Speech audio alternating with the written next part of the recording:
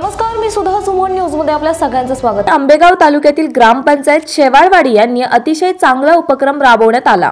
यामध्ये शेवाळवाडी ग्रामपंचायत हद्दीतील सर्व घरधारकांना ग्रामपंचायतच्या वतीने मोफत सॅनिटायझर वाटप करण्यात आले. सॅनिटायझर वाटप करत असताना लोकांना काही सूचनाही देण्यात आल्या. कोणीही घराबाहेर पडू नये, अत्यावश्यक सेवेची गरज असेल तरच बाहेर पडावे असे ग्रामपंचायतच्या वतीने सांगण्यात आले.